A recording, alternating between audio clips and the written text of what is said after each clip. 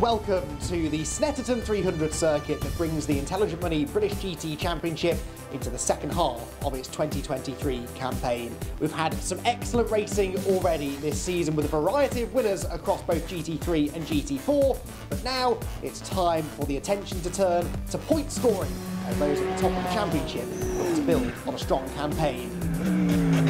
We've got 34 cars racing here across two 60-minute races. Short, sharp action as the day goes on, and it's set to be another exciting instalment in this year's championship.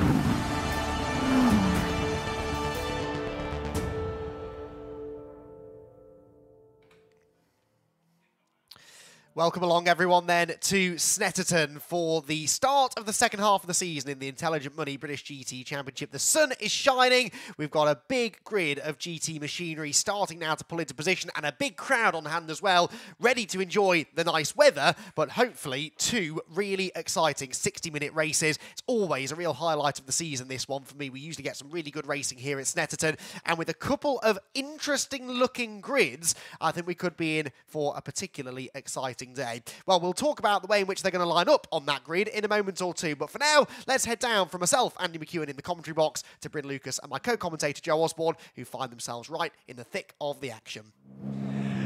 Yeah, thanks Andy. It's a blisteringly sunny day here at Snetterton, and an unusual track, really a different track to many that we come to. It's very narrow, it's almost 3 miles, 12 turns. What are the characteristics that make this place so unusual, Joe? So yeah, as you've touched, we've got a lot of corners for the length of the track, so naturally quite tight and twisty. We have a real mix of corners. We've got the standard slow speed hairpins, medium speed and high speed, but also change of direction. So there's every sort of corner, which is an engineer's nightmare to try and get that car set up. We are also back to our sprint format. So today we have 2 one-hour sprint races, so only 60 minutes to get up the field, whereas obviously the 2 hours or 3 hours feels like you've got a bit more time to make those places up. It's normally punchy at the start. But it means that you can right the wrong, doesn't it? If you have a terrible first race, it means you can sort of reset ready for race 2. But how does it play into the driver's minds then? Because as you say, not long in between races, if you bin the car, you're in a bit of a situation for race 2. Yeah, if you have a big enough crash in race 1, you're naturally going to miss race number 2, which is almost the worst possible weekend you can imagine. Although the sprint races are less points per race, because there's 2 of them, it's a big point scoring weekend. So those guys at the front of the championship have got to really bear that in mind. Whereas if you're not in the championship hunt, it's your time to get on the front foot and ask those questions of those other guys. And a really strong field again, GT3 and GT4. You can see the cars that are making their way onto the grid for this one. I'm going to catch up with you in a few minutes, of course, but let's speak to Mike Simpson here. Mike, it's great to see you. It's great to see you back out in a racing car as well. Former factory driver for Ginetta, you've taken up a slightly different role head of motorsport, but you're back out in the car now. What's the reasoning behind you getting back out there? Yeah, I mean, my role has always been try and win on Sunday, sell on Monday. And after the LMP1 finish, I sort of hung my helmet up and focused on the business. But yeah, we wanted more performance, a bit more reliability. Toro Verde have been doing a great job, but we wanted a combined program where we can help each other, put more heads together is better than one. And since Donington cars have been back, we've all got on the cars, had a great test, and results are speaking for themselves. We're right back at the sharp end. So Raceway are on there, right at the front pole for this one. So the G56 is a mega car, and for me, just all the effort that's been put in by Ginetta, Toro Verde Raceway, I'm just pleased to see us at the sharp end. It's great. So it's great to see you back out. Let's see what you can do this weekend. Thanks very much there to Mike. Let's head then to pole position. Just saw Dan Harper there in the back of the shot, just trying to get involved a little bit. He's looked really, really solid since coming into the championship this year in the BMW, and kind of a meteoric rise for him. A man who's very used to this championship, was here at the very, very first time that SRO had the British GT, and you're starting in a very, very strong position this time, Sean. Yeah, happy with being on the front row again, especially off the back of Donington. So anybody who thought we fluked Donington pole, obviously we inherited a place from James here, but nevertheless a really strong performance from the Barwell Lamborghini team. So obviously eyes forward, hoping for a fast, clean start. This actual weekend represents the halfway point in the season, and yourself and Sandy probably aren't where you want to be in the championship. You're some 20-odd points back there, I think, so you've got to make some up, and here's a really good time to start doing it. Yeah, it's a perfect opportunity. Yeah, can't disagree with that really. We would like to be a little bit further up, but reminding ourselves the quality of the championship this year is just at an obscene level. Everybody's working driving really hard, the teams, the drivers. So, you know, we're still in it, and I think we are just looking for that really good, solid race result off the back of a P2 at Silverstone 500. We need to get some more points, good points. Absolutely. Well, good luck today. Thanks, Sean. There you go, Sean Bouth there, starting from pole position. I think Joe's around. He's got P2. I think he's with James Cottingham. I'm just trying to find out where he is right now. I can see Sandy Mitchell just over my shoulder. So I'm not sure where Joe is, but hopefully we can throw to him. If not, it's back to you, Andy. Yeah, thanks, Bryn. Joe wandering up and down the grid then to catch up with some more of our drivers. We heard there from Sean Balfe, who, as Bryn mentioned, was here right when it all kind of started. British GT itself has been around for a long time, but it was 20 years ago this year that SRO took charge of the championship and really kind of laid the foundations for this spectacular championship that we enjoy today. Right then, back down to the grid. Joe Osborne, who have you found? Yeah, thank you, Andy. So, James, we spoke earlier. Obviously, you qualified on pole, mega lap, nearly 5/10 clear of the competition, but a penalty with effectively from contact in free practice 2 with a GT4 car has put you back 5 places. I mean, I've raced in both classes. I've managed to not have contact. I personally feel in the GT3 class, it's a little bit more on you to make the pass clean, but obviously you probably don't feel like that. How do you view the incident in FP2, and then how are you going to make amends from obviously having to start all the way back here when you should be on pole position? Yeah, look, totally with you, Joe. You know, it is our responsibility to get past the GT4 cars. You know, the MSA or MS Motorsport UK is very big on race with respect today, and racing with respect is a two-way street. You know, we respect them. GT4 cars have got to respect us as well. As you know, I come from a background of racing cars that are worth 10 times what these cars are worth, and we're very used to going through the pack and getting away, you know, getting through cleanly. So I just think it's probably some of the GT4 cars maybe need to take a step back and say, actually, yeah, they're doing what they need to do, but we've got to remember they are coming through, especially if you've got blue flags waved and flashed in front of you and the car is there alongside you, because at the end of the day, in my position, I'm not saying it was anyone's fault. I think it was a racing incident, but it is one of those things that happens. And, you know, yeah, sometimes we just got to respect each other a bit more. Look, it's highly regrettable. I hate the fact that it happened yesterday. Obviously, it's put us here. But then again, we always had the 2 points from Silverstone, which again makes me look like I'm always hitting GT4 cars. But I did not know he was there when that happened. So we always knew at some point we might get one more point, and that we might have a five grid penalty. So a 1 hour race where we've already got a 10-second penalty for our Donington win. This is probably the best place to do it. So tactically, you know, I'm in a positive mind frame about it. We've just got to stay out of trouble as ever, and just do the best we can. And obviously we've shown we've got the pace. I think Johnny had an unlucky qualifying session in terms of track position and a bit of track limits. But through the weekend, our sectors have been really good. And yeah, look, we just got to be there at the end and make the most of this weekend and just try and take as many points away as we can. Awesome, thank you, James. I really think this guy's to watch. Should have been on pole, championship leader. I think it's going to get pretty spicy in this third row of the grid. Back to you, Andy. Yeah, thanks, Joe. That's a very good point. He is also the highest placed car on the grid that has that extra time to be served, the compensation time in the pit stops, 10 seconds extra added on to that car's pit stop time because it won last time at Donington Park. Now then, another contender potentially within GT3 is going to be the McLaren that will be driven in the second half of the race by Marcus Clutton. It is started, though, by Matt Topham, new to Enduro Motorsport. Matt will be starting 7th, and his experienced teammate Marcus Clutton catches up now with Bryn Lucas. Yeah, thanks, Andy. So Marcus, a different teammate for you, making his debut in GT3, but Matt Topham knows what he's doing, doesn't he? Oh, definitely. You know, he's proven that in GT4, that he knows what he's doing, and, you know, strong qualifying yesterday to P4, puts us in a great position for the first race. So yeah, he's doing a fantastic job. Bit of a different atmosphere for me myself. Obviously, I worked with Morgan for 3 years solid, and but he took on the challenge, doing a mega job, and I'm really enjoying it. Have you had to change much with the car to fit Matt's style more?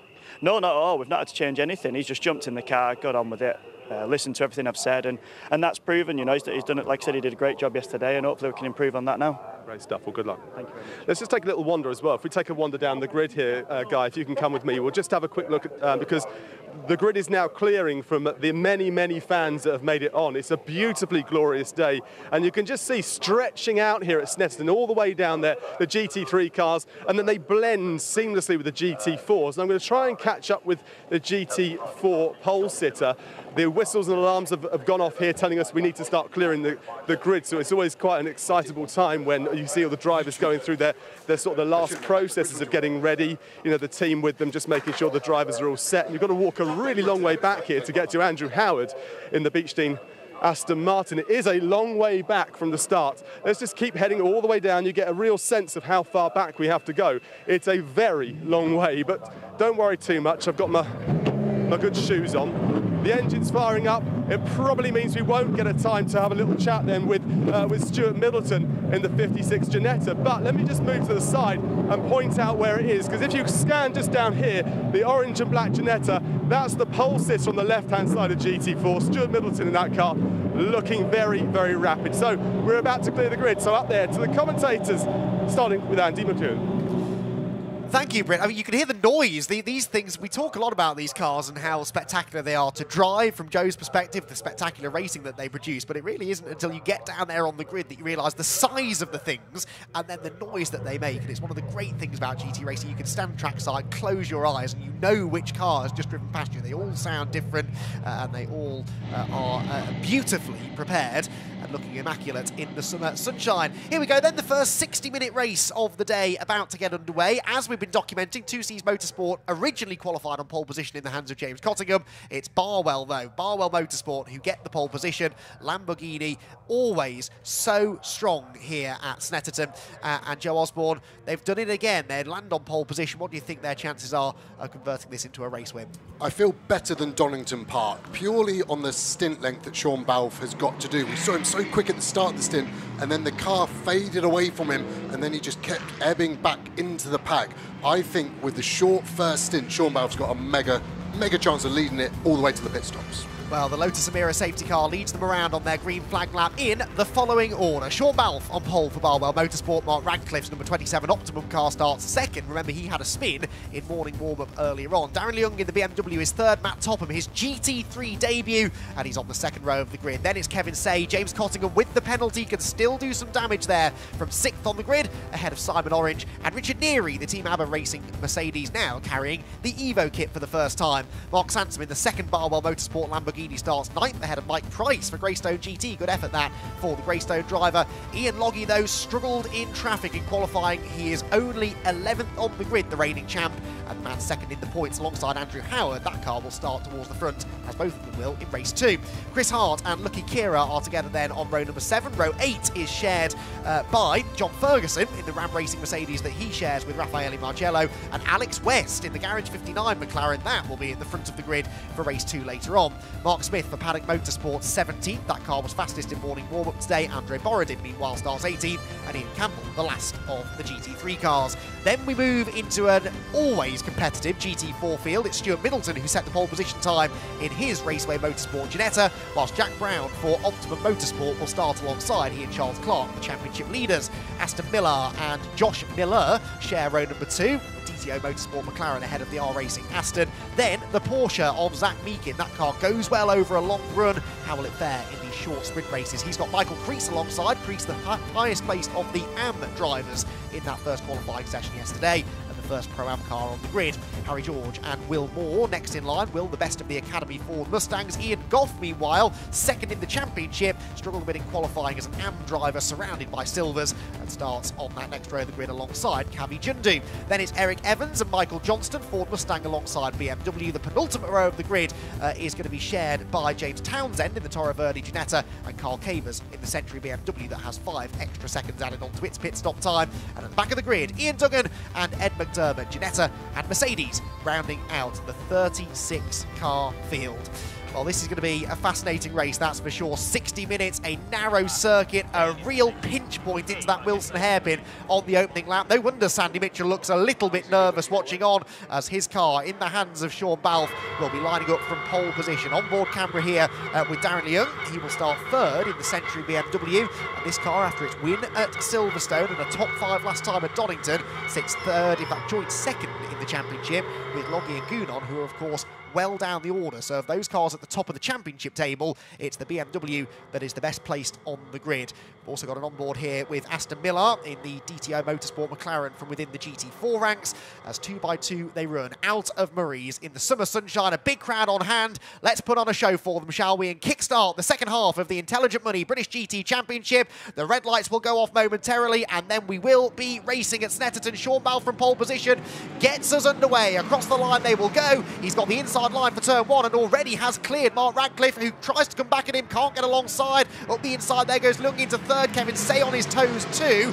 Clean so far through Riches, now down towards the braking zone at the Wilson hairpin though, and there's always someone who tries to throw a move up the inside. To the outside there goes Matt Topham. Bit of a slide in the Enduro Motorsport McLaren, but cleanly through the first couple of corners, and for the first 3 or 4, grid positions still being held. All very civilised, almost Noah's Ark-esque, wasn't it? 2x2.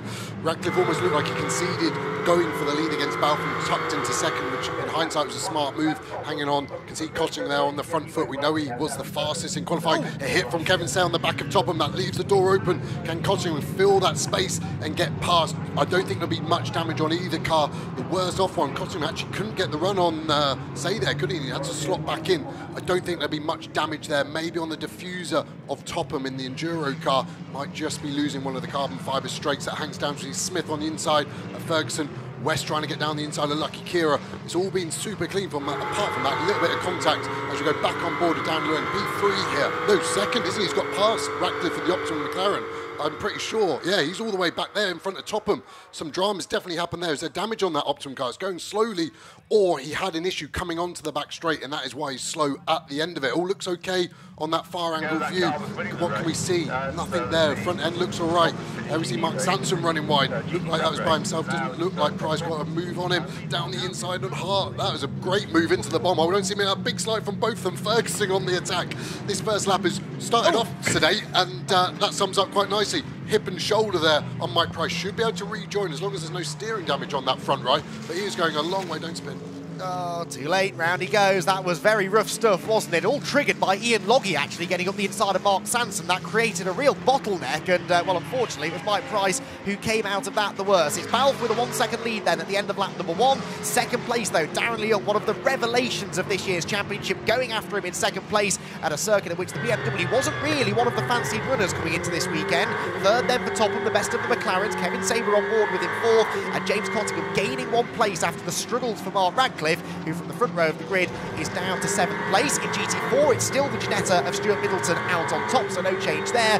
But a fascinating start to the race. You said it would be punchy, Joe, and you weren't wrong. Yeah, it was definitely a few punches thrown, wasn't it? Especially the Mercedes guys are all quite aggressive on each other. Although they're all the same brand of car, all run by different teams, apart from the 2Cs cars. They're the only sister Mercedes in the field.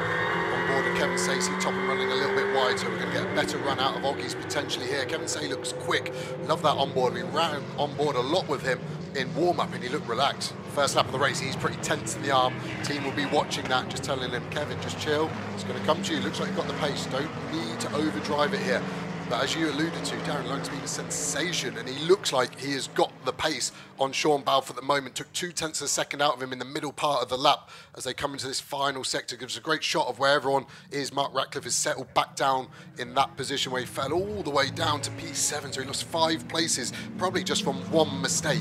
Be really interesting to see what that mistake was. Mark Sansom, one of the big losers of the opening lap, 9th down to 12th. Ian Loggy, though, up 2 spots into 9th position. Perhaps unsurprisingly, by the way, John Ferguson under investigation for that bit of contact that he had with Mike Price. Purple middle sector for Darren Leung. You can see visibly that gap coming down. It was just a fraction over 1 second at the end of lap 1. At the end of lap 2, it comes down to 0.8 of a second. So the BMW is the fastest car on track right now and is getting away from this fight for 3rd position, which stretches all the way back really to Richard Neary in 8th, 9th there for Loggy, 10th for Chris Hart, and then John Ferguson in 11th position. Waiting now to see what's going on in GT4, where Stuart Middleton, well, he's converting that qualifying pace into really good early race pace. Look at the lead that he has now built up over Josh Miller in 2nd, Aston Miller 3rd, and Jack Brown down to 4th. So Brown losing a position or 2, but there is simply no stopping Middleton. No, he's on a real good march. A little bit debut into turn 1 there. I saw Borden flick it up, but Middleton didn't go. See the OnlyFans Enduro GT4 looking at that Mustang. Academy really struggling with these Mustangs this weekend. Speaking with Matt Nicol-Jones and Will Moore, they just can't go any faster. The BOP has given every tool they've got. That car is almost at the end of its life. It's a really sad progression. You see every year the cars go quicker in qualifying. We're 1.1 seconds quicker than we were last year, and it's almost time for that car to move on into GT4 heaven. As we see Mike Price obviously gaining time. This is going to be a hard race for him now. Really, the only hope for himself and his teammate Conor McLaren is a safety car somewhere near the pit window, which bunches them up and gives them a sort of second go at this race one today. More to the point, at least once he's past the GT4 cars, a safety car now wouldn't really help him because he's still mired in traffic, and they don't have to jump out of his way, really, especially since he's technically racing them for position. A bit of a Ginetta battle going on here a bit further back. That's the number 80 car, which was in the hands of Ian Duggan. Started at the back of the grid. He's picked a few places up, I think, since then, as the race leaders make their way out across the line. Gap perhaps creeping up again slightly on this lap. Topham looking a bit more secure in third position. And Kevin Say, after that really, really good start, he was on his toes that first lap or so, now slipping back into the clutches a little bit of James Cottingham, who I don't think was anticipating a great result from this race, but he's not doing a bad job so far. Up one place from where he started. If he can get past Kevin Say, find some clean air, could still salvage a top 10. Yeah, definitely. And I think you're looking at Kevin Say, it'd be interesting if we go on board as 4 cars diving into turn 1. Andrew Howard, one of them, actually spoke to Andrew yesterday and said his overtaking this year has just been next level. So I expect him to be confident with his overtakes. Mark Sansom in that Lamborghini, defending for Lucky Kira, Alex West behind. We know Alex West has had a few contacts already this year in previous races and has been penalised for it, so that will be in the back of his mind. But yeah, back to Kevin Say, if we go on board, it'll be interesting to see on the dash what his tyre pressures are. The teams have to get the choice right on the pressures. You go higher on the pressure, more air in them, then you've got a better chance of being quick at the start, but the tyre will go off, and that's how it's looking at the moment. But this battle is really raging. When you consider, then this isn't derogatory, this is for 12th position. It shows you how fierce the competition is as we go on board with Mark Sampson currently in 14th position, Andrew Howard in front. You can see that gap's edged up because actually Sansom was looking to overtake Howard into turn number 2, and that is just the nature of these cars. Their strengths and weaknesses really play out on the different nature of the corners that Snetterton offers us here. Yeah, Sansom really slipping back here. He lost 2 places on that previous lap. Andrew Howard got through, so did Mark Smith in the paddock McLaren. That's the car now that Andrew Howard has next on his list of cars to be overtaken. Not quite close enough down into Brundle and Nelson, but the Balmar Lamborghini just seems to be down on straight line speed, doesn't it? The number 13 car right on his tail now. That's Lucky Kira. No pace at all for Sansom here. No, and you can see, again, he looks stressed to me in his arms. I actually heard him hit the limiter as well on one of his gear shifts, and I think that's what gave Lucky Kira a bit of a run. And the problem is you'll be looking in your mirrors trying to plan what you should be doing on your defence, but that is all just taking away from the here and now of being fast, and you've got to stop the rut. He's got to get on the front foot. You see the Parker car pulled off to the side, looks on the exit of turn number 4. Can't see any visible issue. It's a high traction zone there, so if there's going to be a problem with the drive shaft or any part of the drivetrain, that's normally where it is. For me, that's not in a safe enough position to leave there if he can't restart it, and there's no possibility of a live recovery in that position. So that is a big question for Peter Daly in race control. Is that going to be a safety car 8 minutes into this race? I suspect it may be, and that's bad news for those who have compensation time to be added onto their pit stops. They wanted green flag running until that point to try and help them disappear up the road. New fastest lap, by the way, for Simon Orange, 1:48.372, as he continues to reel in, in fact has now reeled in that third place battle. Here Mark Sansom defending from Lucky Kira, dropping down into Agostini. This should be a yellow flag zone though, because of the Zach Meekin Porsche that's shown some good pace this weekend. A real shame that the GT4 Porsche has found itself parked at the side of the road, because that's a car, oh, it gets going again. So that looked a bit like a Control-Alt-Delete, that, Joe. Yeah, quite a long one. You have to power cycle the car, so turn it off and on, but unfortunately the power cycle in some cars can be as long as 10 seconds with the switch off. You've got to let everything go to sleep and then start again, and maybe the first attempt he rushed it and did 8 seconds and then he's got to do it all over again. But that's great news for the clean racing nature of this, and good job not to throw a panicky safety car and just give that sort of 90 seconds of time to get that car out of the way. Oh, very hard there for Lucky Kira down into Brundle in the Race Lab McLaren. Alex West gets little bit closer to him as a result. That lead gap, by the way, that was initially coming down between Balfe and Leung, it's now gone back up to 2.6 seconds. So there, Sean Balfe is now starting to settle into his rhythm. The question is the gap second and third coming down? And the answer is yes, by 7/10 that time around. Matt Topham was faster than Darren Leung. So the BMW short-run pace is good, but it does look like it's maybe working its tyres a little bit harder than the mid-engine cars. Not a huge surprise, I suppose, around a track like this, as James Cottingham takes a very leisurely wide line into the Wilson hairpin and almost invited Simon Orange through into 5th place. Yeah, it was a bit of an open-ended invitation, wasn't it? You don't need to be giving anyone a sniff of a chance. Simon Orange was well within his right to have a look there as well. But yeah, like you're saying on tyres, a couple of interesting things. That orange, literally orange McLaren with Simon Orange in it behind this Cottingham car, didn't do free practice 1 to save a set of new tyres. As we see that Lucky Kira spun at turn number 2. We know he was all over the back of Sampson. We also know Alex West was behind him. Was it a spin because he was aggressive, or was it a spin because he got tapped? No major damage I can see on that rear end there. Interesting to see. Zach Meakin back into the pit lane, so that car heads into the garage. They'll have to try and diagnose the problem and then get it fixed before that second race later on. So the Porsche in the pit lane, but with information of a different variety, I believe. Down there is Bryn Lucas. Yeah, thanks, Andy. As you can see, the car number 18, the Team Parker Racing Porsche, is in the garage. They had to do that recycle, as you're saying, the power recycle, but it's actually a gearbox issue, so they're now trying to get to the bottom of it. But I'm not sure if we're going to see Zach back out on track a little bit later on. It might be game, set and match for them here at Snetterton, at least for this race. That is a shame. Thanks, Bryn, for the update on Team Parker then. So to the end of another lap comes Sean Balfe, and I think it is this fight per second that's starting now to develop nicely. I mean, what can we say here about Matt Topham, Joe? He is looking like he's been racing GT3 cars for years, but then he looked like he'd been racing GT4 cars for years when he jumped into the Aston Martin for the first time. That is one talented driver. Yeah, it really is, and super nice guy. And I actually met him years and years ago. He probably doesn't remember. I was working for Aston Martin at the time, and he just came in, and he was obviously a lottery winner. So as we see an inside move on Orange, great move. So we saw him line up the lap before, but Cottingham, surprisingly to me, didn't put any defence in, even though it had been shown the lap before, and almost had kind of conceded potentially. You know what?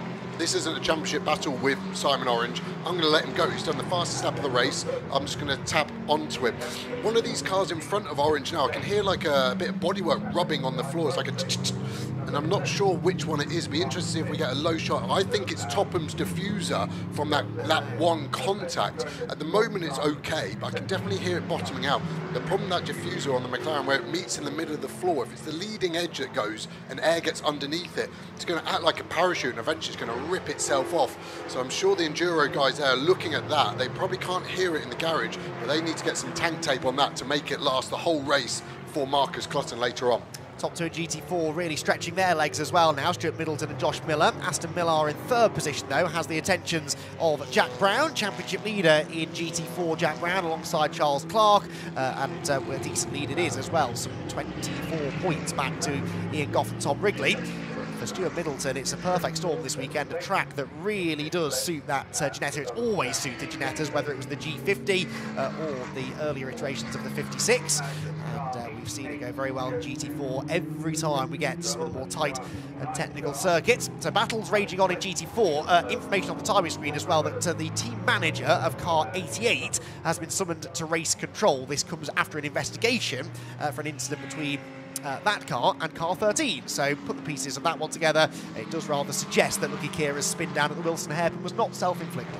Yeah, and how early on the car had spun for Lucky, it can only really be contact. So it'll be interesting to see how alongside, if at all, Alex West was and where the blame lands. But like I said earlier, Alex West has been adjudged to be guilty of 2 incidences already this year. So he's going to probably attract some kind of penalty maybe for his grid position for race 2, like James Cottingham did. A great shot all the way down the back straight at Snetterton. You can see the heat, can't you, coming out the tarmac, the heat haze there as the 2 Ginettas rage on the background. Ian Duggan and James Townsend, they were actually teammates in the AM class, sharing that car in front, and now they're rivals. They are very good friends, they tell me, but I'm sure that will change if they hit each other in this race.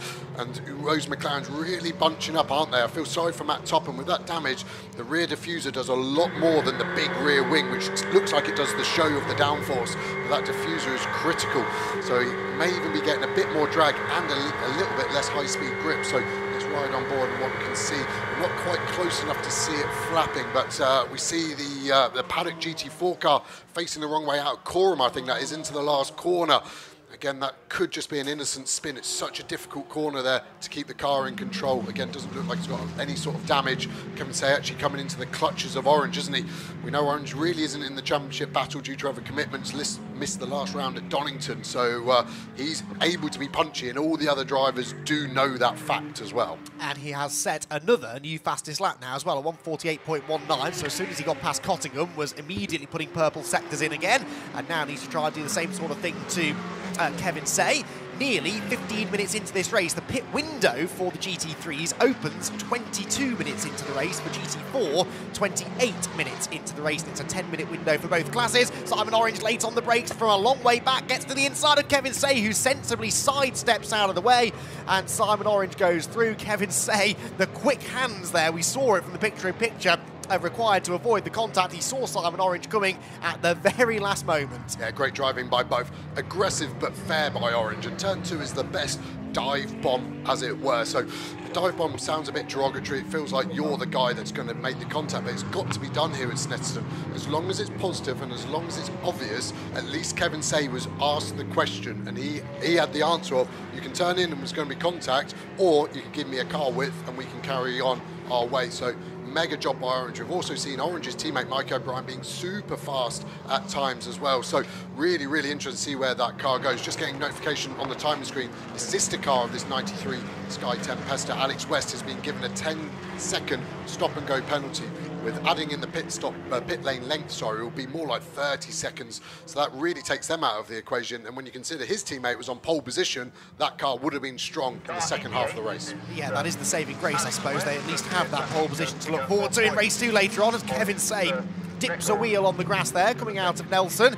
Nearly loses control completely. Now, Simon Orange for the podium here is the next thing we need to watch for, because he's relentlessly charging through the order. And here, as Matt Topham gets a bit delayed by Kavi Jundu, he's going to go straight on. Surely Simon Orange will get the better exit. Topham on the grass, and that was a really unfortunate moment. Matt Topham squeezed offline, couldn't get the car stopped. They're 4 abreast across the line now, because James Cottingham buys back into this as well. Kevin Say draws up almost alongside Topham, and then eventually ducks back in line behind. For some reason, Say at the end of the straight seemed to lose performance. Matt Topham then off the podium. You can see that rear diffuser flapping around, as Joe has been describing. That, though, I don't think was the cause of that moment. Just got forced offline, really, into Murray's. And straight onto the grass he went. Now, that is the 27 car of Mark Radcliffe looking up the inside. It's all bursting into life, and this happens so often here, Joe. You get those pinch points, those sort of moments where everything just sparks into life, and you've got to pounce at that chance. Definitely. And if you like that, we're about to get a lot more of it. Sean Balfe, race leader, is about to catch the last of the GT4s. Obviously, Kavi Jundu, you can see in the background there. As we see Radcliffe to the inside, that is a big ask. James Cottingham saw it coming, unwound the lock like we saw with Kevin Say, and just gets the exit. Really smart driving from Cottingham there, but now he will be a little bit worried that Radcliffe looks racy. I'm sure he's angry after losing his second position on that first lap. I feel for Matt Topham, you saw how dirty the track was as he was braking, trying to get past that GT4 into the last corner. That will be his first ever GT3, GT4 overtake when he's been in the GT3. And those closing speeds are hard to judge, and he just broke too late, compromised his own exit, ran wide, and gave that position to Simon Orange. The only positive is I do think Simon Orange was going to overtake him on pace anyway, so it wasn't a disaster. So those Enduro guys there shouldn't be too worried about the second half of their race. But it's amazing that Cottingham should have been on pole, probably should have driven away from the field, had a really boring stint, but now he's in this battle pack. You just can't get past them, can you? We saw you just can't get the run on these cars to then ask the move. He's the one that's being overtaken when he should really be the overtaker. There were a couple of moments in the early laps where I think he had half a chance to gain some ground, but it seemed to me he was reluctant to really commit to it. Guarding that championship lead as he is, he cannot afford a little bit of contact that could have disastrous effects on his championship hopes. Down towards riches comes Matt Topham. We saw, though, looming on the horizon, that pack of GT4 cars that Joe just mentioned. So stand well back, everyone, because this could all be about to kick off now. The GT3 cars very tightly bunched, and they're about to come up across the GT4 cars, who themselves, of course, are having their own battles. And Topham will just need to be grateful, I think, to see the pit window open here. He's starting to feel the pressure from Kevin Say as they drop out of Palmer's down towards Agostini. The two McLarens, of course, both generating their lap times in similar ways, being the same car, but that bit of damage on the back of Topham's car, where could that play into the favour of the man with whom we now ride on board? Yeah, it's going to be interesting. I literally just texted the #1 mechanic of Enduro saying you've got diffuser damage, have some tank tape ready, and let's hope they can get there. As we see the stop and go penalty for Alex West, 10 seconds feels like a long time. Pit lane marshals Jules and Rachel there, the Coach 59 guys doing it on board of Kevin Say, really working the car hard, aren't we? We see all of these bumps at Snetterton now starting to form, get bigger and bigger. The bumps always come in the brake zone and the traction zone. These cars are so much grip, they're basically rolling the tarmac up in those zones, like when you run into the bathroom, you've left the bath running, you slip on the bathroom mat. It's that feeling of the tarmac rolling up as they get past Egg McDermott in that first GT4. So now it's going to get interesting, especially when you're the first car in a GT3 group. You're the guy that's got to unlock the door for everyone else.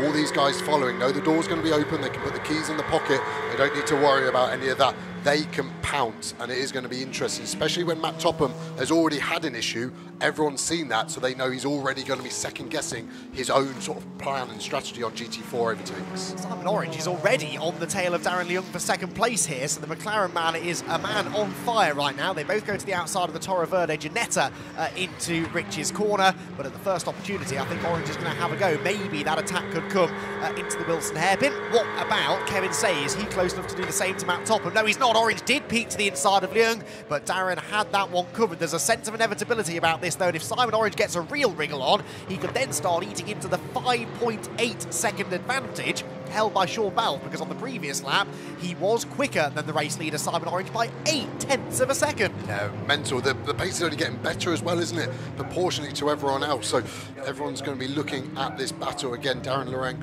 has got to look at how he overtakes these GT4 cars. He's going to catch 3 before the back straight. Maybe that McLaren on the back straight. It's going to be a hard overtake there. The Enduro car well within its right to hang it out, and that's going to give Simon Orange the run on him.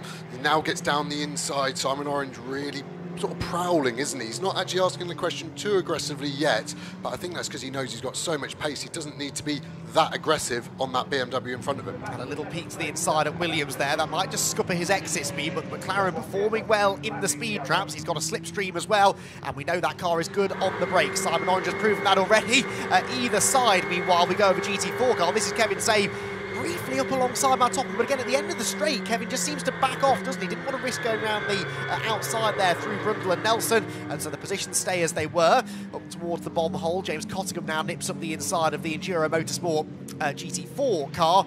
As up the road, Simon Orange continues to nibble away at the rear of the BMW in second. There is your race leader, though, Sean Balfe. Don't for a second think that he's having an easy time of it in traffic either. It is a real dogfight out there. Yeah, it really is, and the GT4 cars have got so much quicker this last year. They're actually harder to overtake.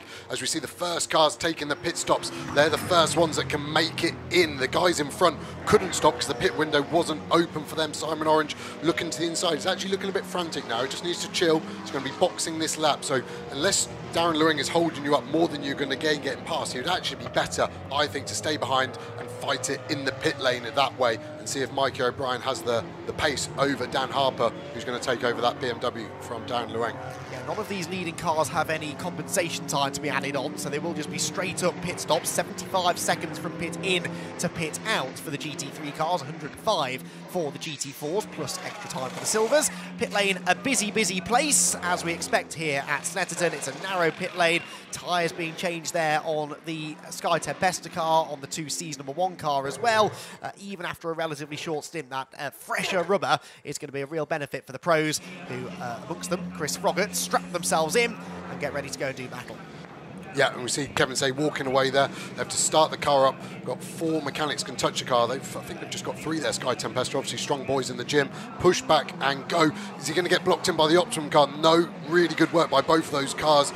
40 kilometres an hour might feel slow, but when it's that tight in the pit lane, what's going to happen? Has Sean Balfe had a clear lap of GT4s? It looks like it's been quite clear up to this point, so his in-lap has been quite quick. That's the problem. When you can't all box on the same lap, you have this disparity of in-lap times created by the GT4 traffic. So I expect him to dive into the pit lane after the next left-hander. He goes in. If he stayed another lap, he would have had to overtake 3 GT4 cars, probably lose a second and a half, 2 seconds. See him dive in. He can attack the line all the way, keep going. The line line is way past where we are now.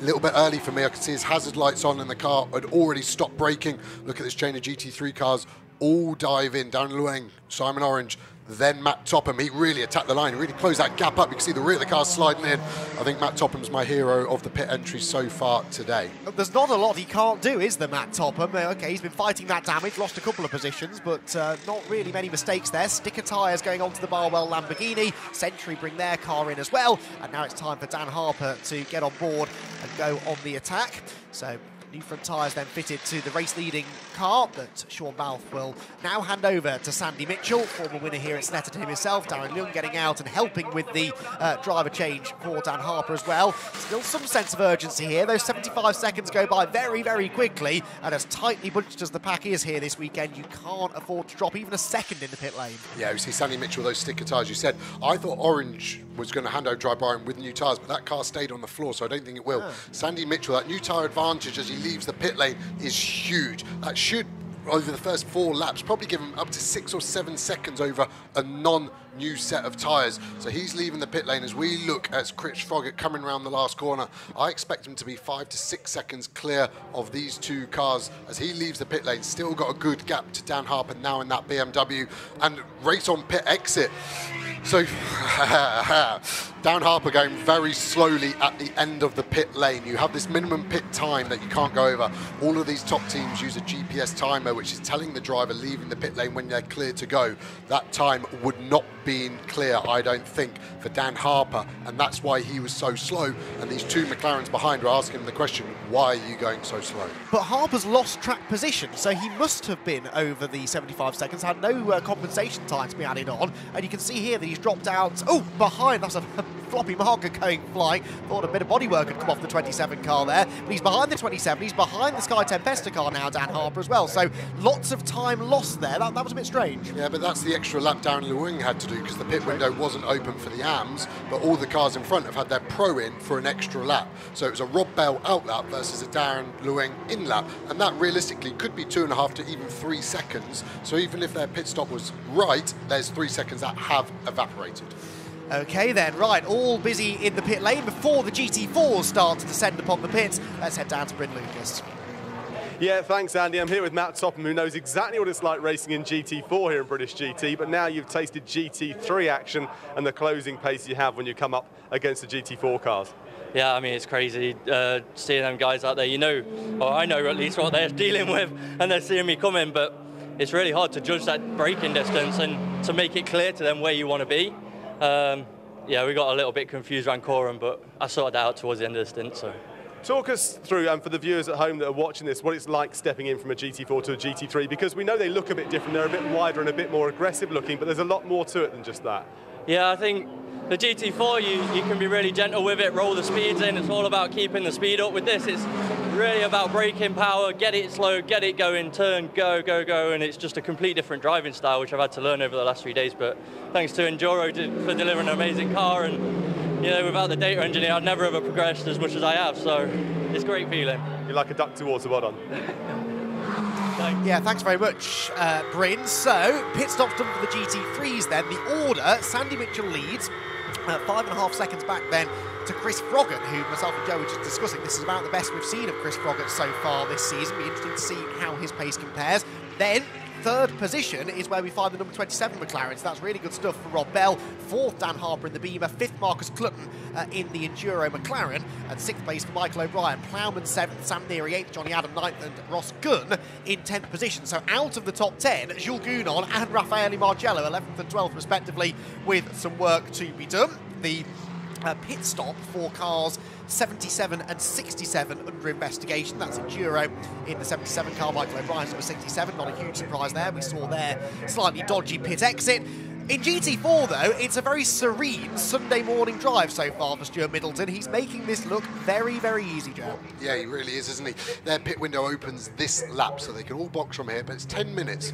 So if I was Middleton, I'd be asking the team, what traffic have I got coming up against me? It only looks like Mike Price is going to be the one overtaking him, probably in the next 2 to 3 laps. I would keep that car out probably towards the end of the that window, and that's no disrespect to Middleton's teammate Tomlinson. That's just purely you want to use the free space. Here we are on board with Froggatt all the way up in second position. Really is, he's going to be feeling a lot of pressure. The team will be telling him, just do your thing.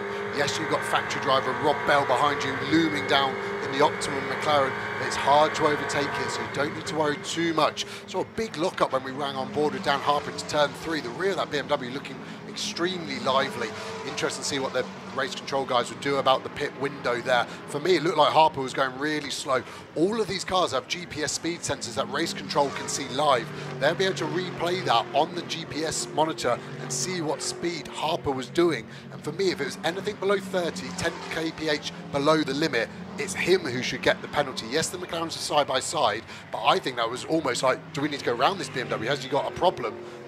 So yeah, interesting. We've got it all to play out with the GT4s and their pit stops in the next 10 minutes, basically. Some GT4s in already, actually. I can see there the Toro Verde Ginetta amongst others, but as you quite rightly predicted, race leader Stuart Middleton in no rush to pit. We do have, though, Josh Miller and Aston Miller in, so that means that we have Jack Brown up into second place. Not the same rush to get the GT4 cars in generally, because the silver class cars, well, the two drivers should be, in theory, fairly even on pace. It's the Pro-Ams who you'd expect to be coming in, although Michael Crease can't be dragged in. He stays out, actually, as the highest place of the AM drivers to move up into third place in the class. There is the R Racing squad going to work. They've had a good day already in Ginetta Junior Racing, with 2 wins from 2 for Freddie Slater, who I reckon we'll be seeing racing in British GT in the not-too-distant future. But this Aston Martin has looked strong so far this weekend, and they will have a good chance of a good result. As far as the compensation time is concerned in GT4, by the way, 10 extra seconds for Race Labs, and that's the car that Ian Goff has just been getting out of. 7 extra seconds for Jack Brown, who is second place in the class at the moment, and then the 5 extra seconds for Carl Cavers, who already has been in to make his pit stop. So that will have a bit more of an effect to the front runners. A couple of the front runners in this race do have that extra time to serve, and also then throw in the extra 14 seconds for the silver cars, and that really could jumble the order up. Yeah, really good. It's interesting to see where it goes. He's just in such a nice bit of space, Middleton. You want to stay out there forever, basically, and see what goes on. The only concern would be if there was a safety car that plays into the hands more of the guys who are already stopped. You don't go a lap down here with the pit stop. So, yeah, those guys will have that in the back of their mind, but it's probably worth rolling the dice. You saw the interesting bit, the Aston Martin GT4 pit stop, the 2 drivers having different seat inserts, so adds a little bit of complexity. But when you've got 2 different size drivers, it's the only way to make them both comfortable. Is he going to stay out? Looks like he is from the body language of the car. Looks like Ewan Hankey, now taken over from Lucky Kerr, is going to get past in the straight line. No time loss for either of them, so off they go again. He's got another 6 minutes remaining. He needs to be in by the end of that, not out, so it's not so stressful to worry about. So potentially got 3 more flying laps to do before he has to box. Indeed so he makes his way through the Wilson hairpin. Interestingly, did just put a lap on the cars that have pitted, some of those silver cars with the extra time to be added on. They are just about losing a lap here today. So Stuart Middleton continues on his way. Now this then, the battle going on for, well, I was going to say second, but actually Chris Froggatt with a few car lengths advantage now over Rob Bell, who has got Dan Harper right on his tail. Harper won't be very happy having lost a couple of positions after the pit stop. We know that this car has the potential to finish on the podium. He's got to find a way past one of the most experienced drivers on the grid first. Yeah, it looks hard work, that Optimum car. When we followed it around Coram, you want to really hold the white line all the way in on the inside. It just didn't look like Rob was able to hold it. Look at the power of this BMW. Rob's going to have to hold the pit wall on the right, try and send him round the outside. It's going to be a hard move round the outside, but it will narrow Rob Bell's entry into turn 1, and Dan probably looking for the cutback here. 2 apexes. Is he going to be able to get the inside into turn 2? Rob needs to close the door, but Dan Harper just had the overlap, didn't he? Late on the brakes, Rob Bell's done a mega job to get there, and he has cut the nose off that BMW. That was Russian roulette. He had a gun to his head there, Rob Bell. He had to turn in to stop the move, but if he'd created the contact and spun himself, that would have been all on him. Look at that BMW turn 3. It looks atrocious. Look how much space he's lost. That is the nature of these cars. At high speed, this BMW looks like the best car out there. Then in that medium low speed, it just hasn't got the agility of that McLaren in front, and that's why we're seeing such a big ebb and flow. But look at Chris Froggatt. He's gone away. He'll be the happiest man with this battle. But yeah, for me, Rob was really strong around that high speed corner, and the positive of holding the inside is you create more dirty air on the racing line for Dan Harper. Dan was able to just have the clean air and the racing line, so Rob will definitely be making a note of that. He needs to go in a little slower, and it will compromise that BMW more than what he did on the previous lap. This is the fascination, though, of GT racing, is that these two cars designed completely differently, built completely differently, generating their lap times completely differently, and yet nose to tail in a battle for a podium position. The BMW may well be good down the straights, but through that technical middle sector seems to be struggling a little bit. Drive-through penalty, by the way, has been handed out to car 67, so Michael O'Brien, for an unsafe release being penalised. So that's the decision that the stewards have made, and he will have to come in from 6th position, which is a real shame. That car on the tail of Marcus Clutton, who doesn't seem to have the pace to go with the leading group ahead, so he perhaps is suffering a bit more now from that damaged rear diffuser than we saw from Matt Topham. Again, kind of makes sense. The pros will maximise the potential of a car, won't they? So any damage, they're going to feel it maybe more than the Ams. Yeah, definitely. That drive-through is going to really hurt. Probably going to drop Mike O'Brien all the way down to 12th or 13th position. So real shame for those two. We see a driver change going on now with one of the gestures. They were doing a tyre change as well, but 5 wheel nuts to do on the GT4 cars versus the single big nut on the GT3 cars. We see a bit of a battle pack forming there. Got Adam, Gunn, Gunnar, Marciello, all there. That is an interesting battle that's going to start to rage, but it's all the way down in P9. How much are they going to battle? Johnny Adam probably just wants points from this race. His teammate James Cottingham not looking best pleased. It was a hard stint for him, especially when in his mind he should have started on pole. So they just need a clean race. Can they catch maybe the ABBA car in front? That's probably their best realistic chance of more points. Indeed so. You score points down to 10th position in British GT. So at the moment, Jules Gounon in 10th scoring 1 point, whereas Raffaele Marcello 11th is scoring nothing. But Johnny Adam is in the points. For 8th position, he would take home 4 championship points from this race, and that is not to be sniffed at. We've seen these championships year on year decided by 2 or 3 points at the end of the season. You've got to fight for every single position, and Johnny Adam is well aware of that. He's leading this very rapid queue of GT3 cars, and they are gaining slightly on Sam Neary. Actually, no, they're not. Sam Neary was 2/10 quicker than them on the previous lap. So he starts now to make his escape, although on this lap I reckon Johnny Adam may be bringing the gap down ever so slightly. Team manager of car 36 now being summoned to race control. That's DTO Motorsport. Now that is of significance, one of the front-running cars in GT4. Josh Rolich is on board that car now after its pit stop, and they have done something, have to assume maybe another pit stop infringement, as in comes the Jack Brown car to hand over to Charles Clark for the second half of the stint, the car that had inherited second place within GT4. Still though, Stuart Middleton continues to pound around, and not really wait. He's going to wait right till the end of the pit window, isn't he? Yeah, and we've seen a change of position here. Rob Bell now behind Dan Harper. Wonder where that move was done. It was obviously done on the last lap. Just looking at the sector times, looks like it was probably done in the middle sector. It was a 3/10 difference in that sector, and there was only 1/10 between them at the start of the lap. More GT4 cars to get around. That's going to really hurt Rob Bell, I think, here. Harper's going to get that first one in here. Rob Bell's going to have to sit behind that one, and then Harper's going to be clear. So I think that gap's probably going to grow. Can Rob Bell get past that Artura GT4 McLaren? No, he can't. That gap will go again. Harper's the man on the move. Can he catch Chris Froggatt? It's going to be really interesting to see how that goes. 23 minutes remaining. The first 37 have evaporated past us, haven't they, on board with Dan Harper. Let's see where that Chris Froggatt car looks strong. So I expect the BMW to start gaining from any point now on the straight. He's flashing his headlights to warn this Mustang in front. I'm coming past, blue flashing light on the right hand side. It's going to be a bit of a lunge from there. Middleton finally boxes, gets it slowed down. He's going to be handed over to Tomlinson with a really nice, healthy lead, isn't he? It's going to be a good race, I think, for Tomlinson. Just needs to stay out of trouble and bring that car home. Had to pit this time because there were only 40 seconds before the pit window closed, but as Joe said, as long as you're in the pit lane when that happens, then that is absolutely fine. So in comes the Ginetta. Raceway Motorsport will go to work. There is Freddie Tomlinson's second season now of British GT racing for Freddie. And he will get into the car and head back out on his way. No compensation time to be added for this car. It does have 14 extra seconds to be served, being a silver car. And again, tyres change there on the front of the Ginetta. I kind of understand why, in fact it's the left-hand side they're changing, isn't it, on the Ginetta? I kind of understand why some GT40s might choose not to change tyres. Get to that in a moment, because already Chris Froggatt has been overtaken by Dan Harper. Dan Harper into second position. As soon as he catches them, he seems to be able to find a way through. He's 10.5 seconds off the race leader, but clearly now at one with the car. Yeah, really. And here we go into turn number 1. Just gets a big run. Not not strong enough defence from Froggatt there. He felt like he was probably covering it, but when the pit wall then stops, there's suddenly another car width of track on the pit exit. The Raceway guys giving Middleton a big hug, and Tomlinson takes off, so they're obviously happy with their pit stop going on board. Now with Thomas Holman in the sister car. I think it might actually be Tomlinson, the 55 car is Tomlinson. So coming in, just needs to get this outlap out of the way. It's hard to get up to speed. No, sorry, it was the right one there. So just needs to get back into it. Middleton was celebrating his pit stop early. I'd rather do that once the car had gone. That's what threw me off there. Just looking at the stopwatch, the car controllers counting those mechanics in the white helmets down. Be a nice leisurely pushback and then just release. So this is going to be interesting what's going to happen between these two cars. How close are they going to be?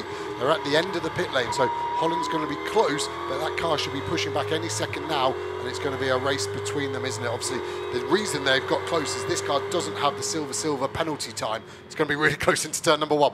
It is, isn't it? Because the 56 car's got to get up to speed. This is going to be almost nose to tail by the time they get down to Wilson. And of course now Thomas Holland, who is a pro, going up against Freddie Tomlinson, a silver graded driver, should have the advantage. He's got the warmer tyres. He's had a lap or so to get himself up to speed. They negotiate the 24 McLaren there into the Wilson hairpin, and it's nose to tail all of a sudden in a Raceway Motorsport 1-2 in GT4. How long then do we think before Freddie Tomlinson starts to settle down? He's already starting to gap Thomas Holland, who in fairness had to get out of the way there of the GT3 McLaren. Yeah, you saw him move off the racing line to give the GT3 car of Ollie Webb the racing line to try and lose less time, but I just don't think Webb read that, and they actually compromised Holland quite a lot there, didn't they? We're seeing this gap now has really grown. Shouldn't be any team orders here, even though Tomlinson is the son of owner of Ginetta. I think these guys will be free to race. They're both at the front end, so the only thing they would have been told is no damage whatsoever should be inflicted on each other. But over the next few laps, we'll really see where these cars pan out pace-wise. We know Tomlinson's been really fast, so yes, Holland's the pro, but Tomlinson can really hold his own on this field. So interesting now, they've got a bit of time, probably have to adjust that mirror because they just drop down and gets a bit of a wobble on as the speed builds at the end of the straight. They've probably only got this lap and a little bit more the next lap before they get GT3 traffic in thick and fast. 1 second stop-go penalty for car number 42. That will be for a pit stop that was 1 second too short. James Kell then will leave the track from 12th position to go and serve that. Whilst here, Sandy Mitchell looks strong out in front. He is, though, a fair chunk slower than Dan Harper on this lap. We've seen he's had some traffic to deal with, and now has the Ollie Webb GT3 McLaren to try and negotiate too. But we'll watch to see whether that's a trend or whether it's just the traffic that has been holding him up. McLaren really getting away from the Lamborghini down the straight. Ollie Webb does pull out of the way, though. Good driving that from Ollie. He pulls clear of the racing line and allows Sandy Mitchell to go through. So that was 148.2 for Mitchell. Dan Harper is not yet at the line, such is the margin for the Barwell Lamborghini. It's 11.3 seconds. It came down by half a tenth. Nothing too much to worry about, whilst further back, the other Barwell car having a very different race, Joe. Yeah, it's always been in the thicket. Now with Will Tregurtha taking over from Sansom. See Mike O'Brien now in this artificially low position after that drive-through penalty for an unsafe release, trying to work out where it's going to go. It's hard now for Mikey. You're not really battling for a big position, so there's no excuse to damage that car, and that's probably where his mindset is now, unfortunately. It's just to bring that car home. Learn a little bit for race 2. What do you want to change the balance setup-wise? But really, you're not fighting for points all the way down now, whereas he ended up 14th position, so even a little lower than I thought he would be after the drive-through. So, yeah, really tough afternoon for that orange JMH car. No penalty for DTO, by the way, though no further action on the pit stop for car 36. That is good news. We'll give it a lap or so and see how the rest of GT4 has started to settle down. But we know that it's Freddie Tomlinson leading from Thomas Holland. I think Seb Hopkins in 3rd position in the number 23 machine. As here comes the 72 Lamborghini. Will Tregurtha, 12th position. He sits to the outside, attempting to go Wallace there, but not quite able to make the move stick. They got the inside of the 29 Lamborghini. That's really plummeted down the order now after serving that compensation time in the pits. So Tom Wrigley in danger actually of falling out of the points now within GT4. Good news for the car. Sits second in the championship battle. More penalties now, by the way. Stop-go penalty for Enduro Motorsports. So Marcus Clutton now being given a stop-go penalty. And Paddock Motorsport as well. Martin Plowman, a 1 second stop-go penalty. So 2 cars from the top 7 there, Joe, that are about to head back down to the pit lane. Yeah, we saw it live. I can't work out if it was Mike O'Brien or Clutton that was on like the inside of those gaggles of cars on pit exit. I assume it was Clutton who'd kind of left the fast lane to look to try and get round those slower cars held up by Harper, but race control, I assume, aren't happy with that, and that's the penalty. The 1 second, like you said earlier, that'll be for under the pit stop time. But yeah, really, really difficult. You saw both of these boys here pushing hard, and it's such a pet hate of mine flashing, even though my criminal record would say otherwise. But it's got to be more productive. Flashing your headlights makes no difference. When I was in GT3, I'd go around every GT4 driver at the start of the season, just say, "Hi, I'm Joe. I'm probably going to hit you at some point. This is my car." And just so you know, when I'm overtaking, if I'm flashing my headlights, it means I'm overtaking. It means I've committed to the move. I'm not going to flash you from 40 metres behind to try and tell you get out of my way, because I know you're not going to. The flash should be used as a warning, not as an intimidation tool. And these kids don't seem to get that. It does really seem to wind me up, doesn't it? I'll stop now. But yeah, looks like Barwell got this car quicker for Balfe and Mitchell, but Sansom and Tregurtha, yes, they're in the silver AM class rather than the Pro Am, but they just don't seem to have the same pace. And although sister cars can have all the data and all the video, if the driver wants something different, they sometimes do start to split on their setup, which seems strange. You would have thought they copy each other and just create the fastest car, but that doesn't always create the fastest driver for that car. So it's always an interesting dynamic, an inter-team battle, as it were. DriveTac, who you're seeing on your screen now, are running in 13th place. However, they are being given, as you can also see, a drive-through penalty for track limits. First one of the day, and possibly not the last either, with the new Motorsport UK track limits regulations coming into full effect these days. And that is going to be the next car to head down to the pit lane. Team manager of cars 17 and 86 to race control. Tell you what, there's going to be a sizable queue outside the Clerk of the Course's office by the end of this race. Lots of teams getting themselves into some hot water for various reasons, and we still have nearly a quarter of the race to go. 14.5 minutes remain. Clutton and Plowman bail for the pit lane, and all of this playing back into the hands of Johnny Adam, who, let's face it, knows how to win a British GT Championship. That car is back into 6th place now, which is where it was running more or less at the start of the race. Yeah, and when you consider they had a 10-second compensation time, they would have bitten your hand off for it, and that is what wins you championships. And it doesn't matter what car he's in, what teammate he's got, Johnny Adam always does it. Yes, this result has been luck, but you make your own luck. You're in front of that next pack behind you. If you're behind Gunn, Gounon, Marcello, then you wouldn't be inheriting such a big points jump.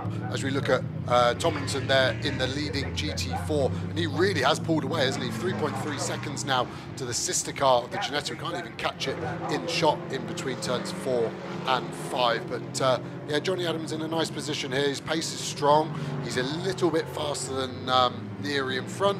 But in 6th position, is it going to be worth a risk to try and overtake? Probably not.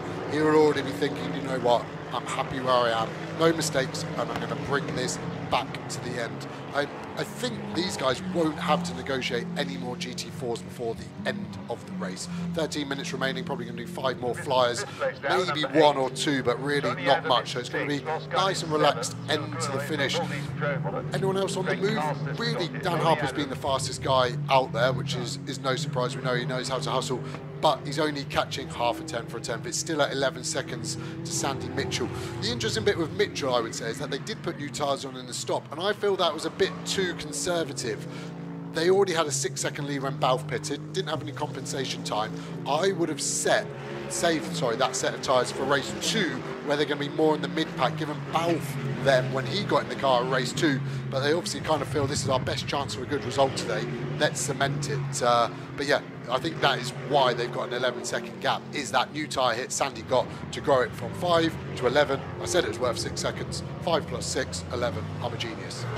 You do know what you're talking about, I'll give you that, Joe. Thank you for answering the question that I never got around to asking about 15-20 minutes ago, because I was wondering why some teams have gone for new tyres, some hadn't. Of course, we know they're limited on the amount of new sets of tyres they're allowed over a weekend. You've got to pick and choose when you think it is the best time to put those tyres on the car. On board now with Rafa Marcello then, 9th position right now, closing in or trying to on Jules Gounon, but 2 more evenly matched drivers you're not likely to find out on track right now, and so that gap staying fairly stable. They are 13 seconds then ahead of Will Tregurtha, who just moved into the top 10 as a result of Marcus Clutton coming in to serve that penalty. So Marcus Clutton and Michael O'Brien, in fact, both right on the tail of Tregurtha in the fight for the final championship point. Personal best lap, by the way, for Rob Bell last time around, a 146.9, a couple of tenths quicker than the leading two, who, by the way, Sandy Mitchell and Dan Harbour just set a lap time that was only 1,000th of a second apart. So we see this all the time, don't we, Joe, that the pros are so evenly matched, but over a circuit of this length, it's even more impressive. It really is. And again, going back to Dan Harbour, to get past people, we know it's hard to overtake here, because he's fresh into British GT, he almost sort of rips up the rule book and goes, I don't care what you say, you can't overtake, I'm going to do it. And it's great to see you go on board and march around Coram here, drifting a little bit wide. Car looks well balanced on the brakes, hold it over to the right, in, don't hit the sausage curb, and off we go again. You really hear this Mercedes bottom out as we rode earlier on in the lap through Hamilton. You can hear the right-hand seal just kissing that and that's just the car leaning over. It gives quite a nice feeling to the driver, although it's bottoming out, it gives a nice stable platform. The opposite when you see that GT4 Aston Martin leaning all the way over. Look how softly sprung that is. Good at slow speed normally when the car is soft, but worse at high speed, not so stable for the driver. You're going to see three different cars battling here, I think, for the last 10 minutes of the race. Aston from BMW, from McLaren. Who's got the pace between them? Last few laps it's been really tight between them. Be interesting to see in the last 10 minutes, do the cars change? Do the pressures of the tyres come up and transform it anymore? BMW looks great through turn one, doesn't it? Gets a run, shows you inside, makes the Aston Martin go to the middle, defend, so we'll be able to open this corner up. Bit of a cutback, but it's a bit of a pointless cutback here because the next corner is a left-hander. That really is the problem with Snetterton. It's always a right followed by a left. It's hard to get momentum. A GT3 car cutting through the Martin Plowman. Is that going to give an opportunity potential to Chris Salchow, Callum McLeod now in the GT3 car? That's sometimes what you're hoping for. Bit of an interesting move from the Aston Martin, actually actively defending against the GT3. And then McLeod then just cut the nose off the BMW. He had to really check up. Now that's given the advantage to Josh Rowledge in the DTO. Look at that gap. That's how traffic can transform for no real reason. That was just poor planning on quite a few of their parts, in my opinion, of how to get round the traffic. And just like that, time then lost by Josh Rowledge as well, as at the inside came the Ewan Hankey McLaren. So it ebbs and it flows all the time, and it can often come down to just a bit of good or bad fortune, really, in the traffic as to whether you win or lose from those situations. This for third, fourth and fifth then within GT4, making their way down towards Brundle and Nelson, and it's just sort of separated that battle pack for the time being as Ewan Hankey's car starts undressing itself at the end of the Bentley straight, bodywork flapping loose on the right rear corner. Josh Rowledge, who 2 or 3 corners ago we said might be about to gain a place, all of a sudden is under pressure from Lewis Plato in the BMW as Chris Salchow is having a few close encounters of the GT3 car at the moment. Yeah, really difficult lap for them. He's probably lost some 2 to 3 seconds on this lap. Rowledge kicking up the dirt. Is Kell going to have a lunge on the Aston Martin to the last corner? No, he thinks better of it. So they all live to fight another day as they cross the line. Still got Marvin Kirchhoffer in that Golf liveried Garage 59 McLaren to come past as well. Rowledge probably going to hold the inside, let Kirchhoffer come all the way round, and then he'll pull over to the left now and take the racing line. But look at that gap all the way to the BMW. BMW in his rear view mirror filling that up. Got a great run. I didn't expect that. The BMW super fast at the end of the straight. Is he going to have to defend in turn number 2? Yes, he is. BMW good on the brakes as well. Really looks like that BMW starting to come alive a bit more in this second half of the championship, isn't it? Aston Martin giving the racing line to Kirchhoffer. They're all clear for a little bit longer until the drive tack. Mercedes is going to be there. That BMW really looks like it's on the move, doesn't it? It looks super aggressive. Lewis Plato, super fast, and anything he drives is really asking the question here of the DTM McLaren. Quite a lot of one-mate racing in the past as Lewis, so he knows how to overtake cars that are near identical in performance, but now he does seem to have a couple of little strengths in that BMW over the McLaren, as we saw particularly at the end of the straight. Josh Rowledge trying to move across to defend from the drive-type Mercedes. That was only ever going to end badly, and it might cost him the place because Lewis Plato gets a better exit out of Hamilton. Couldn't get alongside, though, into Oggies, and Rowledge gets away with it. I can see why he didn't want to let the Mercedes through on the inside line, but that nearly ended in tears. And it goes back to your point, you know, you saying on the grid to James Cottingham, the onus really on the GT3 car to make the clean pass, but when the GT4 starts to defend from the GT3, that's when things can start getting a bit silly. That was also a very late move from Rowledge. These two, I think, both started to get a bit frustrated with each other. I'd say desperate. That was bizarre driving from Rowledge, defending against the GT3 car. If I was that GT3 of Wallace next lap, I'd hit him. That would really annoy me beyond belief. there's just no need for it. It just compromised both of them. It was a bizarre, it was almost like he thought it was a GT4 car, like it was Plato. Maybe it caught his eye in the mirror. I'll try and give him an excuse, but bizarre driving would be the best positive I can give him as an adjective. Plato a little bit further behind. These GT4s don't suffer so much with the dirty air just because they're less aero dependent, as you see a big old slide hitting the track limit sensor to measure as well. Also seeing the sister car now right back on the back of the 23R Racing Aston Martin. A few warning flags going out, most probably for track limits. What have they got round turn number 1? I'm surprised how good the BMW looked previous lap there. You can just see gaining a little bit. The Aston's going to have to dive over to the right to block, back to the left. I think what we need to be looking at now, to be honest, from Salkeld is this sort of fake look, thinking that that's what he's going to do every time. Next, go back to the left, like going for race, and then double cut back, like we saw from the sister GT3 car. Dan Harper do so well at Silverstone in the Silverstone 500 to Brooklands, did the double dummy, and he got himself the race win effectively off the back of that, in my opinion. So all bunching back up again, though. This two-car battle is going to turn into a 1-4-car battle, I think, quite soon. I think you're right, because the more that we see Hopkins defend, the more he's delaying the pair of them. And look, one more defensive move through Agostini there does now allow Rowledge and Plato to reel them both in. BMWs look really good mid-corner there, don't they, through those medium and high-speed corners. It's Chris Salkeld just carrying that little bit more minimum corner speed and really gets onto the tail of the Aston. Both front-engine cars, so in theory will deliver their performance in similar ways, but clearly some small differences in that. We've had an incident, by the way, between car 97, Ross Gunn, and the number 80 Toro Verde Ginetta being investigated. More news on that as and when we get it, as this GT4 battle makes its way down to Brundle and Nelson. Again, Rowledge ducking and diving, but this time has lost out to Lewis Plato, who finally manages to find a way into the top 5 and might yet make more progress. Yeah, 5 minutes remaining. Again, sister cars, probably no team orders between the BMWs, but it does look like Plato's probably the quickest out of these 4 cars, doesn't it? And is Salkeld potentially going to say, you know what, come past me and you open the door on the Aston Martin, I'll be able to follow you through on Seb Hopkins. But yeah, interesting to see going on board. The McLaren really squirrely out the last corner. Maybe tyre pressure's just starting to come up. Super hot day here at Snetterton. These guys really working the tyres, getting to the end of their usable life after an hour. Let's see what Salkeld's going to do into turn number 2. So I expect it's a smaller gap than the lap before. The Aston's going to have to go even more aggressive to the right. So take him over, and then dive back to the left. But Plato's filled that space on the left. Is he going to be able to go all the way around the outside and his teammate? I think not. And is that going to give Rowledge a chance and the DJ McLaren a run on him? Plato defends a little bit. So hard when you're in the middle of a battle. You try and overtake, and then suddenly you go from being the attacker to the one getting attacked. It's really difficult to manage that sort of situation. Fantastic racing. They're really enjoying this battle, and for now, Seb Hopkins hanging on to 3rd. Salkeld again fakes to the inside, then moves back to the racing line. In fact, misses the apex by a mile, though, does Salkeld, and almost allowed Lewis Plato to nip up the inside of him. Towards Hamilton they go now, and a tricky little left-hand kink sort of separates the field a little bit, not then close enough to have a go with Salkeld into the braking zone at Oggies. Make their way towards the back straight. That surely is the part of the circuit where the BMWs can maybe gang up on the Aston Martin ahead. Salkeld good off this corner. We know the Beamers are working well at the end of the straights. Is he going to be close enough, though? That's the question. On board with Josh Rowledge, you can see the Beamers getting away and definitely starting to ask some questions now of Hopkins, who moved briefly to cover, then back to the racing line. Salkeld again peeks to the inside. Just can't quite commit under braking, can he? No, he's having almost a few too many half looks. He needs to save up his attack for one big go, and I still think turn 2 is his best opportunity for it. It plays to the strengths of this BMW.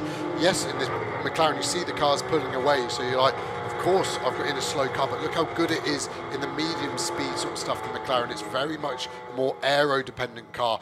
They all need to do the same speed, so you can't be the best in the corner around the straight. And the McLaren at the moment, with where they are in the BOP window, they want to be fast in the straight. When we did development, that's where the engineers wanted to take it. The problem is you can't overtake in the corner, you overtake at the end of the straights. So that's why I think the DTO drivers will be frustrated with that. They've got good pace over a lap, but to overtake and defend is very difficult. And that's why you see the ebb and flow of that gap. I don't think Rowledge is doing a bad job.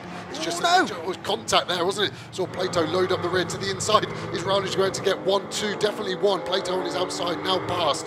Plato just looked like he got caught up by the concertina effect, didn't he? You could see him locking the rear.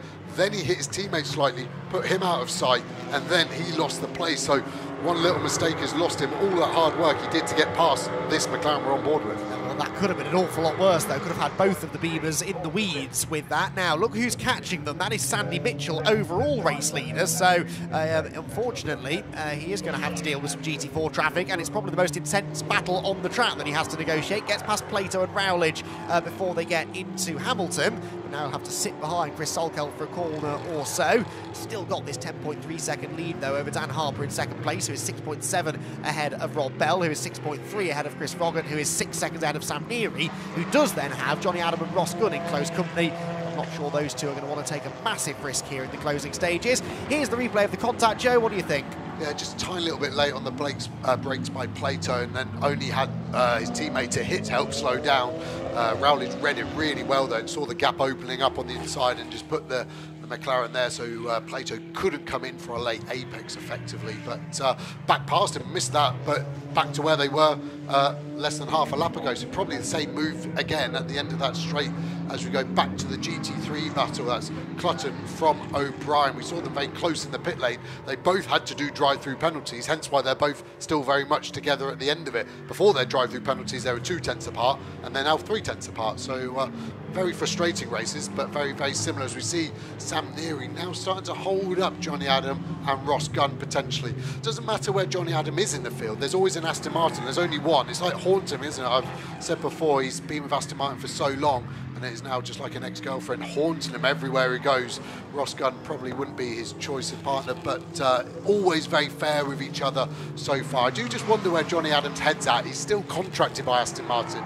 How hard are you going to be on your employer's car if the question is asked? Your championship leader, as we see a GT4 battle livening up there, that's going to really hold Sam Neary up. Johnny Adam will have his eyes wide open. Can he get a run potentially on Neary as he has to cut back to the inside? Not much momentum difference there. But interesting, Mike Simpson having to try and hold his own there, but forced a little bit wide and doesn't get such a good run. It's so intense, isn't it? As it just groups up, you can't really read how it's going to flow for either class. Absolutely. Well, we're on the final lap, disappointingly. The time has gone by very, very quickly. Sam Neary will be hoping that this final lap goes by pretty quickly because he's being asked some serious questions now by Johnny Adam behind him. Jules Gounon also trying to become a part of this battle, but just can't quite keep up with the group of cars ahead. Meanwhile, though, it is going to be, it would seem, another Barwell Motorsport victory at Snetterton. There's something about that team, Lamborghini, and the Snetterton 300 circuit that gels so well. They've won both races in a day before with the same car, have Barwell. Could they do that today? That would take a Herculean effort in race 2, but both Sean Balfe and Sandy Mitchell have driven superbly so far today. And as Sandy brings the car out of the final turn, he will see the checkered flag and become the third different car to win a race this season. Across the line goes Sandy Mitchell, Barwell victorious here at Snetterton, and he will be very happy with that. Now look in the background, that GT4 battle still raging on. They're still all in the same order, I think, aren't they? With the inclusion of the Ollie Webb GT3 McLaren. Round the outside he will go of the Aston Martin, so it will be Seb Hopkins third in GT4. Freddie Tomlinson and Thomas Holland have already seen the flag first and second. A Raceway Motorsport 1-2 in GT4. And then here comes that fight for the back end of the top 5 in GT3. Sam Neary's going to hang on, actually, for a much-needed result, that, I think, for Team Aber Racing. They've had a trying season so far, and they'll be really, really happy to have made it into the top 5. Yeah, really cool. We saw Sandy Mitchell winning overall, then Tomlinson was actually right behind on track, so pretty rare you get the GT3 and the GT4 leaders on the same postcode at the end. That was good.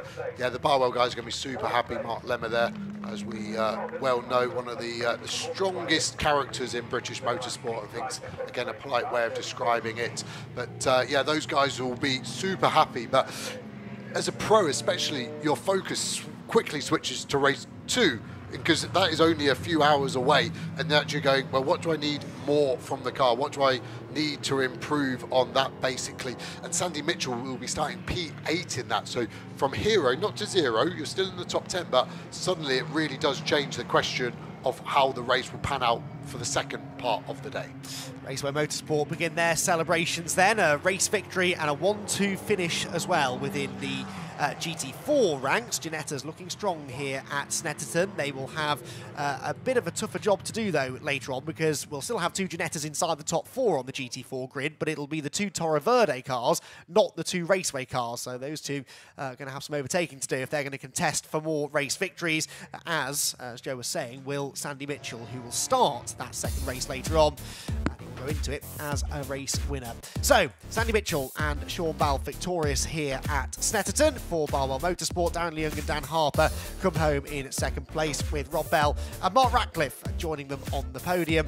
Lamborghini, BMW, McLaren at the front of the field, not a Mercedes in sight. Kevin Say makes it another McLaren in 4th place for Sky Tempesta Racing. And then you get the first of the Mercs with the Nearies for Team Aber Racing, first race with the Evo kit, and they're in the top 5. Johnny Adam and James Cottingham 6th, more valuable points scored. 7th place for Ross Gunn and Andrew Howard. Ian Loggins, Jules on 8th. John Ferguson and Raffaele Marcello 9th, and Mark Sansom and Will Tregurtha, after a difficult start to the race, managing to get back into the top 10 ahead of Enduro, Orange Racing, Paddock Motorsport, Greystone GT, Race Lab, both of their cars together actually at the end. Then it was Garage 59, who will be on pole, remember, for race number 2. Marvin Kirchhofer will start the 88 car from the front of the grid. Drive Tack 18th and Greystone GT 19th. Then we move into GT4, where Freddie Tomlinson and Stuart Middleton led that Raceway Motorsport 1-2. Michael Crease and Tom Holland claim another Pro-Am class victory in 2nd overall. Josh Miller held on to 3rd for he and Seb Hopkins and R Racing. Then the 2 Century BMWs, who got very close in the closing stages. Chris Salkel fending off Carl Cavers for 4th. Then it was Aston Miller and Josh Rowledge for DTO Motorsport. Optimum's Jack Brown and Charles Clark were next, and the rest of the GT4 cars filing in behind. But it is Barwell Motorsport who celebrate a victory yet again in British GT, and for Sean Balfe and Sandy Mitchell, their first victory of the year. They do become the 4th different winners from the first 5 races, and Sandy Mitchell looks relieved, I think, after that one. He looked very nervous when we saw him in the garage early on, and now that relief starts to sweep over him. There in the celebrations for Raceway, Stuart Middleton and Freddie Tomlinson are both there, in fact, to congratulate Thomas Holland on his 2nd place and another Pro-Am victory. Within the GT4 Pro-Am Championship, it was Carl Cavers and Lewis Plato with the advantage. And in fact, that's a 2nd victory of the season in that class for Michael Crease and Thomas Holland, but they really needed it because they were the best part of 40 points off the Pro-Am Championship lead. Well, it will also be a handy result, this, for Barwell Motorsport in the GT3 Championship ranks. And down there with all of the reaction for race number 1 is Bryn Lucas.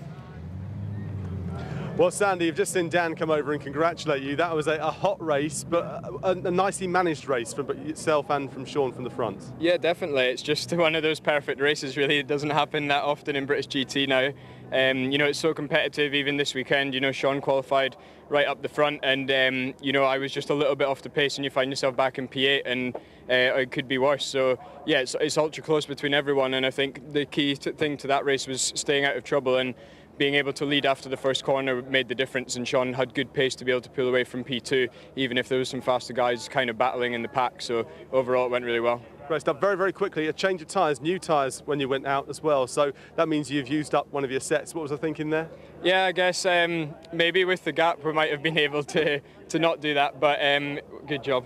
In the end, yeah, this morning we decided to kind of throw everything at race 1, seeing as it's our best opportunity to win a race, and yeah, it means that we're obviously going to have quite a big success penalty in the next race, so it's going to be difficult to get back on the podium there. So we just thought we'd throw everything at race 1, and we secured the victory, so that's the main thing. You chucked it and it stuck. Well done. Well done to Sandy Mitchell. Just saw Sean Belf just there doing really well. Congratulations, Sean. Nicely led from the start. Let's grab the guys in from GT4 then. Stuart Middleton led off the line, and a brilliant, brilliant performance from both of you.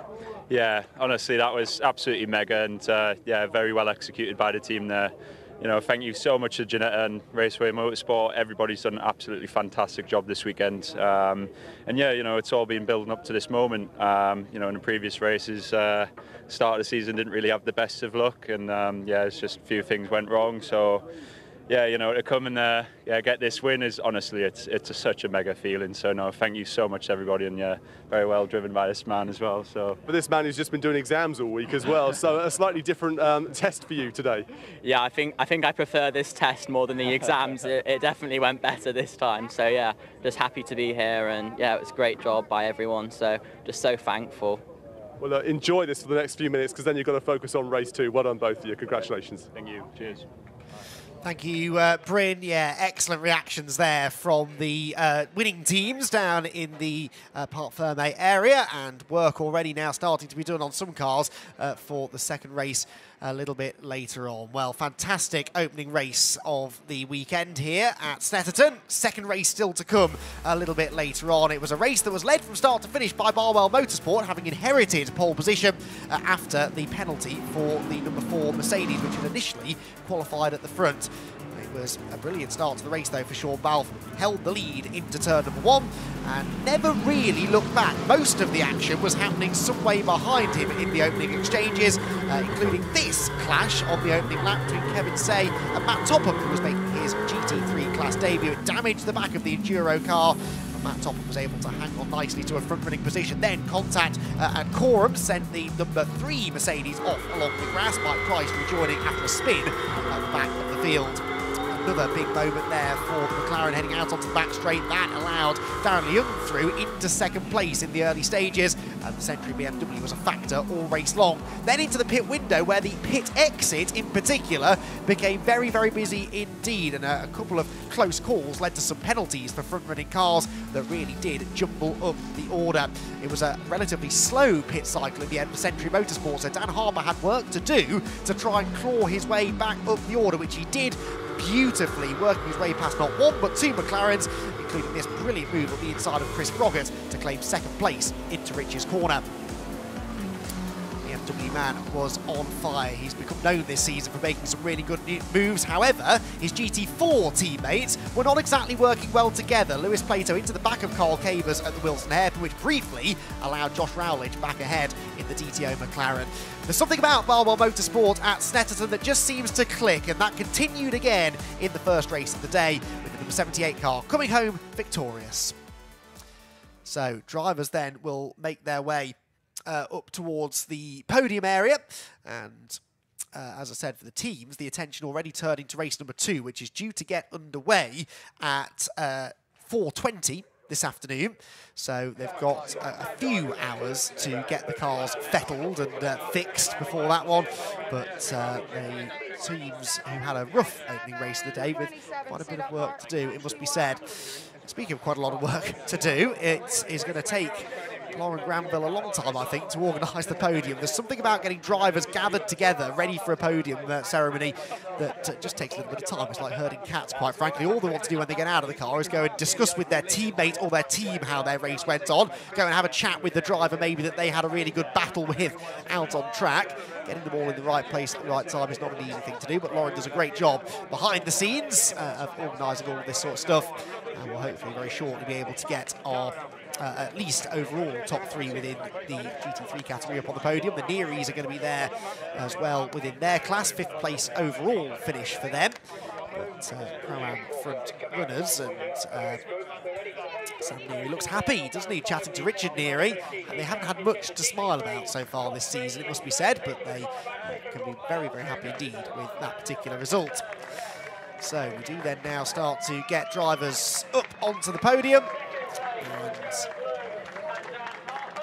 And the overall top 3 within GT3, Optimum, Century Motorsport and Barwell Motorsport. 3 different teams, 3 different cars represented in the top 3 positions at the end of that first race, but we have the same sort of story in race 2 later on. A huge congratulations, though, to Barwell Motorsport. Mark Lemmer and the team do know how to get a Lamborghini around Snetterton quickly, and is this now the start of them turning their season around a little bit? They're certainly not out of contention for the championship. They arrived here, those two, a little bit further back than they would like to be. Sure, they were 6th in the points, They were, I think, 34 points off the championship leaders, but of course they've outscored Cottingham and Adam pretty healthily there, haven't they? They will take just the 12 championship points, the current championship leaders, whereas it's the full 25 that go the way of the Barwell team. So immediately that gap starts to come down a little bit. I think it'll only be about 21 points now between them.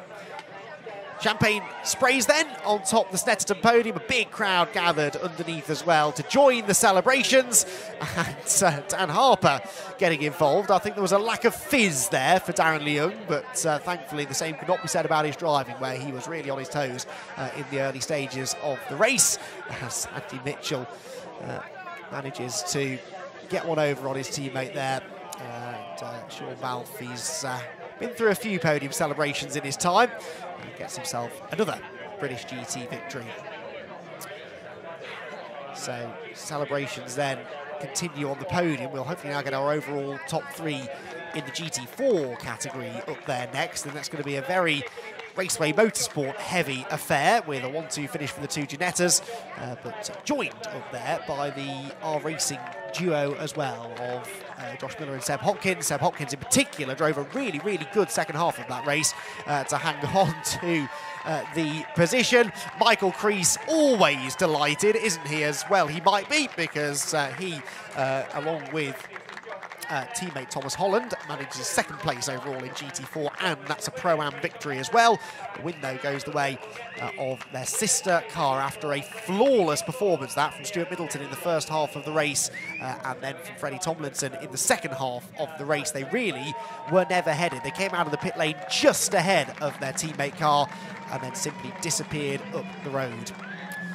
So GT4 celebrations will now begin in earnest, and Michael Crease, unsurprisingly, the first to pop the cork, and he will be extremely pleased with that result. And as I started to say earlier on, that will help them in their Pro-Am Championship endeavours too, because having non-finished or non-scored at Donington last time out, they were a little bit low on points.